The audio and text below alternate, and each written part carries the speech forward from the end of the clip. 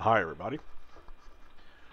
So in this video we are continuing with the aileron rigging that we started in the last video. So the very first piece you make, or that I was making, was the long push rod that goes from the interior inboard of the wing to the bell crank, which you'll see in a bit. And that includes cutting the pipe, pilot drilling some holes, match drilling with a rod end, priming, riveting that rod end, and then you can put the kind of the eye on it, which I'm doing here, along with a jam nut.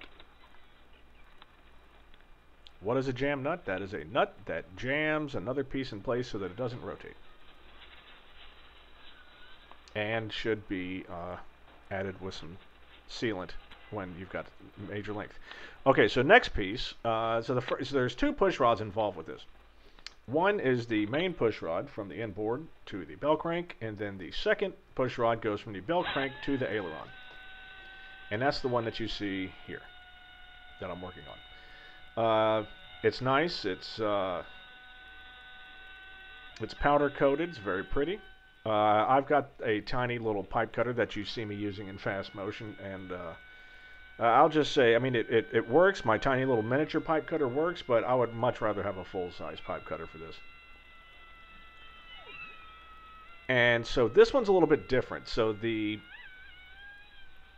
holes you drill for this, you drill 2 holes through the end, and you're going to have another threaded. Now this one's going to have a threaded end cap, not the unthreaded or female end cap that you put in before. This will actually have a threaded end cap. It's actually an AN490, I believe. Unfortunately, Vans sent me the wrong size AN490s, so I had to order 4 of the regular ones from them so that I could actually make this.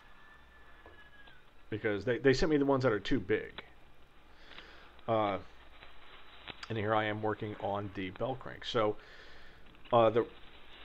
I've done the left wing, so I'm doing the left bell crank, which doesn't have anything special done to it. The right bell crank, however, is the one that will have the autopilot servo attached, so you need to have a nut plate installed onto the right one, which you'll see me do later.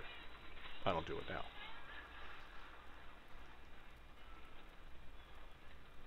And along with that, you need to make sure, and here I am installing that bell crank. So the bell crank has, the main part of it has a steel tube, and this is welded. This is one of the pieces that Vans does for you, right? They weld these bell cranks together, they powder chrome them, and God bless them for doing it.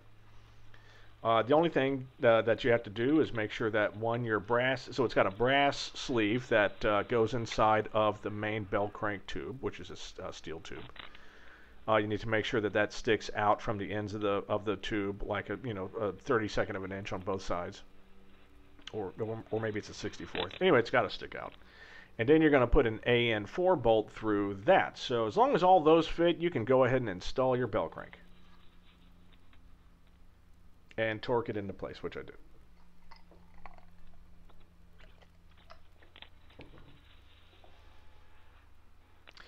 So now that that's in place, and I was waiting on the cap ends that Vans sent the wrong ones. So what I've started to work on now is the aileron torque tube. So the torque tube, when you're putting these wings together, you're going to notice that you're going to have a couple of attachment points to the fuselage, and on both of those big attachment points, you put some bearings in. And you're probably looking at it when you're building, going, "What the hell are these bearings for?" Well, it doesn't matter. I'm just going to put them in. Those bearings are for this torque tube. So the torque tube translates the action from the control stick in the cockpit to the push rod that goes to the bell crank. So it's hand to stick, stick to control rod underneath your seat, control rod to this torque tube to the push rod to the bell crank to the push rod to the aileron, push rod, and then the aileron moves back and forth. And these torque tubes, of course, like I said before, these are already pre-welded and powder coated by Vans. Thank you very much. Now you have to make it a 2-piece. It actually winds up being it's actually 3 pieces, because it's going to have to fit in there, kind of like a toilet paper roll holder. And I'll get more into that into the next video, so I will see you soon.